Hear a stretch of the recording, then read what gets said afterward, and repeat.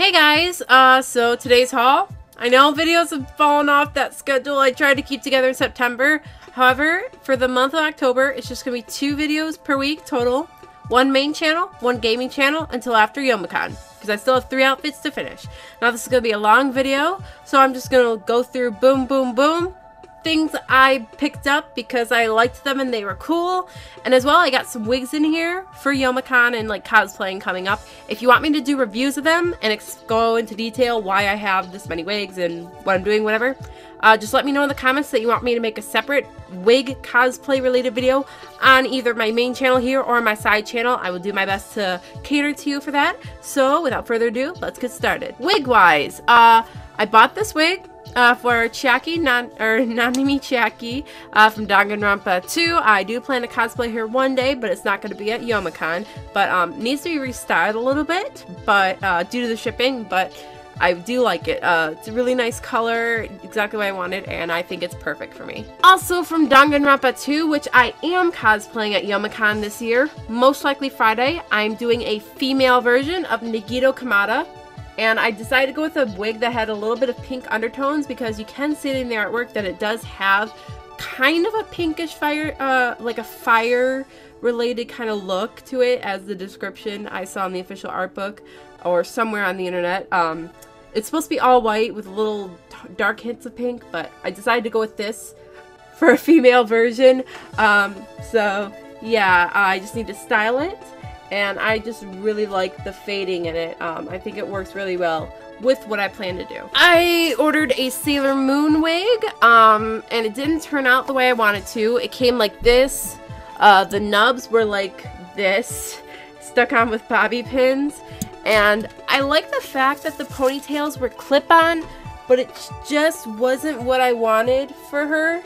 So what I ended up doing is, let me get that up there so it doesn't fall. Perfect.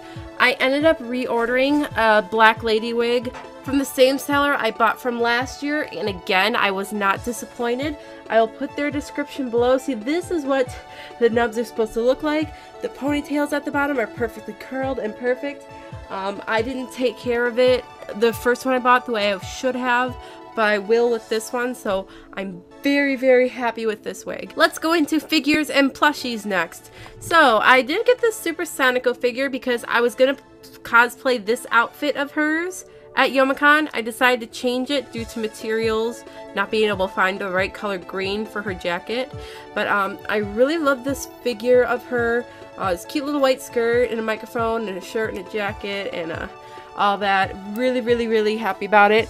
But because I was going to be cosplaying her, I already did get the headphones. I got these off eBay. To be quite honest with you, if you're going to make Super Sonico headphones or cosplay her, make them yourself. I bought these off eBay for $20 and they weren't the best quality that I expected, so I am going to be adjusting these a little bit, fixing them up to make them a little more polished. But they're not bad for a base set. But generally, I just recommend making them yourself. Look up a tutorial on YouTube. So with that new limit on Amazon, I always try to hit $35 so I get free shipping, so I feel like I'm getting more for my money. I ended up getting this HDMI splitter. It's the View HD. I highly recommend this one. This you can use to break the encryption to go through it on your PS3 and your PS Vita TV, and as well your PS4, I've heard in some cases. So you can do straight HDMI gameplay recording. Highly recommend this one. This is the one that a lot of people say is the better one, and like I plugged it right in and had no problems being able to record straight from my PS3. So I got that, and to hit the $35, I also got this Sailor Moon figure, the Girls' Memories Band Presto prize figure. I'm just now only missing Sailor Jupiter. Really excited about that because I need to have the main 5, and now I'm like really close in the camera. Hi. I'm so not creepy at all. And then I also did get the Sailor Moon GE animation plush because you have to have a meatball head in your Sailor Moon plush collection. Or a button head, whichever way version you prefer to call her. I got this Sailor Mini Moon figure, and what's really nice about this one, it also comes with a little Luna P. It's really adorable, so if you get this, I don't know, there's like no little like indentation in the stand to put it, so I mean you'd have to be really careful about it's I feel like it's really easy to lose that Luna P. And I did finally go out and get the Link Nendoroid figure. I got this off Amiibo, and I also pre-ordered a Sailor Crystal figure that should be here soon for October. And the Majora's Mask Link Nendoroid, I also pre-ordered him as well. But I've really been wanting him. I'm really happy about finally getting him. And I styled him to where he fell off here. Hold on, give me 1 second. I thought, I'm just one of those people, I like silly things, like, and being silly and posing silly. So if you see any of my Instagram selfies or any selfies that I post, it's very hard for me to be like that sexy and silly and try to look good thing. I try to do as silly as possible because it just feels awkward to try and look good. So anyway, I thought it'd be funny to make Link, like, he's a grumpy Link. So he's like mad about getting his heart or something. I thought it'd be a lot more funnier that way, and it's just, I think it's adorable that way. So I really am very happy with this figure. Also from Toys R Us, when these things got hot for a little bit, a lot of people were talking about this in the Amiibo trade group on Facebook. They're the 8-bit plush from Nintendo. I got this at Toys R Us. 8-bit Link, you know I had to get them. It's very, very stiff. It's more display than an actual plush to like sleep with or have on a couch or something. So it's more for like decoration on a shelf, but still highly recommend them if you see fit as to picking him up. I'm really happy about it. I ended up getting a Game Boy Advance for literally less than $8, taxes included, under $8 at the Salvation Army. I didn't see it until after I bought it that the plate battery cover was missing. So I have to buy a new one on eBay. And personally for me, I have to get a genuine one. Otherwise, I have to have a genuine one. The person inside me, the obsessive compulsive collector person in me, has to have a genuine one. And I'm just like kind of mad at myself, and I'm just like, I'm looking at the prices and I'm like, it's gonna cost me $8 to get a genuine GBA battery cover when I paid literally less than that for the whole dang console. But you know, internet prices, I guess, when you need specialty things like that. But I mean, it came with the batteries and it works, so very, very happy. Also, to go with my Supersonico cosplay, I'm probably gonna still wear this with my Supersonico, even though on her figure that I'm currently now doing, she doesn't have this necklace, but it's her signature guitar necklace with the stars on it, as you can see here. I really like this one that I got because of the fact that these are beads, it's not the actual metal. So if you know from certain metals, it can leave like that blackish, greenish, bluish residue on you. So with the beads like that, it's not going to do that as far as I know. I haven't worn this yet, but I just think it was definitely worth the money I paid for this, and it was really nice and well done. And it also comes with a really nice box as well. Definitely really cute and decorative and adorable. So I really highly recommend this for looks for right now. If you want me to do my test of it at Youmacon and give my thoughts on it, I will definitely do that. And of course, I went to Amiibo hunting when they released. However, I actually pre-ordered them all on Target, and they all came in, except for Olimar. Didn't come in day one. But so I ended up buying an extra one of him on release day. I will be giving him away as well with Chic at 3,000 subscribers. So you want an Olimar, I will be giving him away at 3,000 subscribers or 1,000 followers on Twitter, whichever one comes first. But yeah, so I did get Zero Suit Samus, Bowser Jr., and it actually very, very well done with Toys R Us's stock on that day. I had no problems. A lot of people in line were really worried, but we all did fine and got our figures. Then I have my Olimar that I have opened here. And then as well, 8-bit Mario. And then Dr. Mario. And we could see me make sure he's focused or looks alright. But and the thing is, I live so close to Canada. I mean, I'm not like that close to Canada, but like me driving to Canada would be no problem at all. Oh yeah, Ganondorf. Can't forget Ganon. Can't forget Ganon. And oh my gosh, look at that. That's just such beautiful detail on his cape. But anyway, as I was saying, I live so close to Canada that I could easily just drive over there, buy a modern 8-bit Mario colored single one by itself, and drive back over here. But I figured I'd just wait for his single release eventually, which will happen probably toward the end of October or in November. So I'm not that concerned, but just...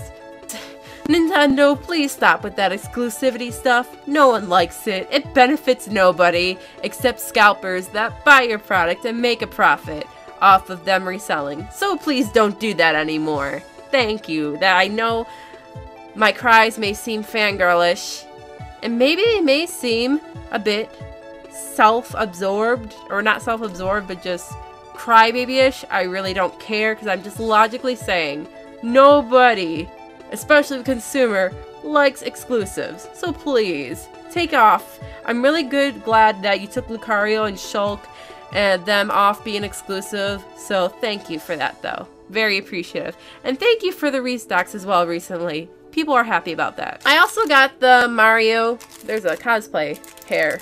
I also got the Mario Cube, Rubik's Cube, Puzzle Cube, whatever you want to call it. But picked that up because why not? I like little knickknacks like that. And last but not least, games. I only got 2 games last month. Just Super Mario Maker when that came out on the big Amiibo day. So, you know, got the box. Did an unboxing of that and the Amiibo in a video.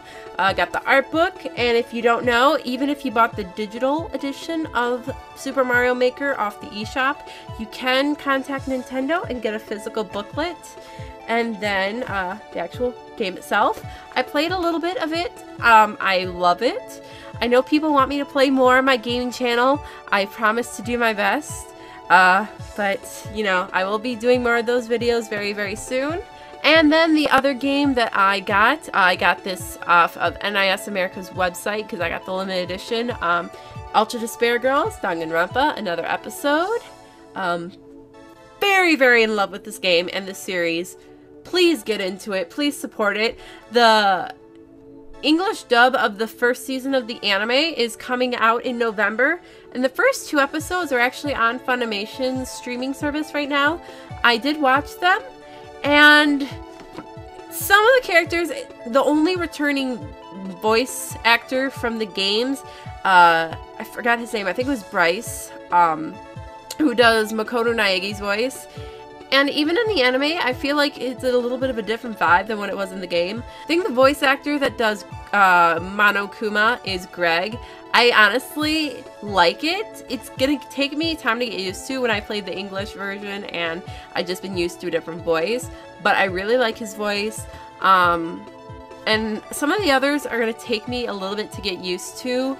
So I'm definitely giving it a try because I love the series and I want to make sure to support it any way I can. And then in the special edition, it also comes with Kirokuma's tie. It comes with a little pin set, which is in the game. There's the little kids and it's kind of their pins. They are the Warriors of Hope. And it also comes with the pin for Kirokuma as well, because it says Warriors of Hope and Kirokuma set. And then as well, it comes with an art book, which gives art details if you ever want to cosplay any of the characters. And then soundtrack and the game. And I went through this game in less than a week. I absolutely love this game. It felt a little slow at first, but after the second boss fight, it picks right up, and just the ending is just like the biggest mind twist. Like, my brain, I was like, I stayed up playing it until like 4 a.m. when I was at the very end playing it, and I was just like, oh my gosh. But it's such an important part of the story in the Danganronpa universe because it takes place between the first game and the second game, Danganronpa Trigger Happy Havoc, and then the second one, Goodbye Despair. Although I highly recommend playing it in order of the game release, because playing the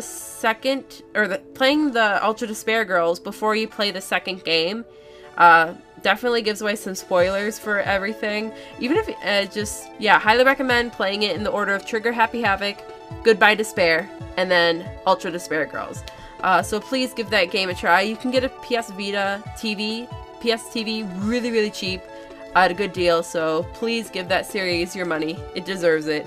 Such a good series, great humor. I can't say enough about it. I'm cosplaying 2 characters at Youmacon this year. I'm doing a female version of Nagito Kamada, and then I'm also doing a special version of Junko. I'm doing a crossover of her with another anime series. I am giving little hints on Facebook and Twitter and stuff, like posting my cosplay progress updates and pictures. So yeah, check that all out in the description below to my social media. So as always, you guys comment down below. Tell me the things that you got, because I always like reading and just connecting with you guys in terms of like, let's all talk about the things we love to collect, because we're all collectors of something. People like to collect makeup. People like to collect games, figures, anything. And let's just all talk about how much we love to just feel good about something and put our money towards something that makes us happy, like a video game franchise, or you know, just video games and just anime. Things that take us away from our problems for a little bit, maybe while we're watching them, or make us feel good when we cosplay them, and just like, I don't know. I just like to connect with you guys and talk about this stuff, because it makes me feel good to talk about people, to like talk about this stuff with people, because when I was younger, I was into this stuff. I didn't have many people to talk about it with, so I'm really glad I have you guys now, and my voice is starting to give out, so I should probably end this video soon. Thank you guys so much for watching, and I'll see you for my next video. Bye!